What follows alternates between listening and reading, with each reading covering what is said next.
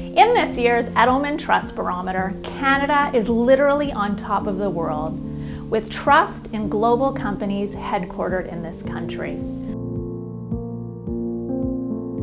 We're admired for our highly skilled workforce, safe cities, and inclusiveness. And the truth is that Canada has always punched well above its weight, attracting high-paying investments from global companies. Given the current economic realities that we face, from U.S. protectionism and U.S. tax reforms to a questionable future for NAFTA, to stalled trade talks between Canada and China, we can't just rely on making an economic argument alone. Corporate Canada needs to step up to the plate to define what is brand Canada. What is it that makes this nation great, including our values and our sense of purpose? This is echoed in the Edelman Trust Barometer.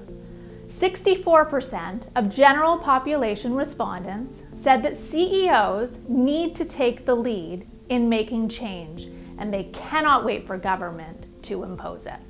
With increased demands for businesses to be thinking beyond short-term profits, corporate Canada needs to start speaking to all of its stakeholders, customers, employees, suppliers, foreign governments, as well as global corporations, in telling the story of what is the Canadian brand advantage.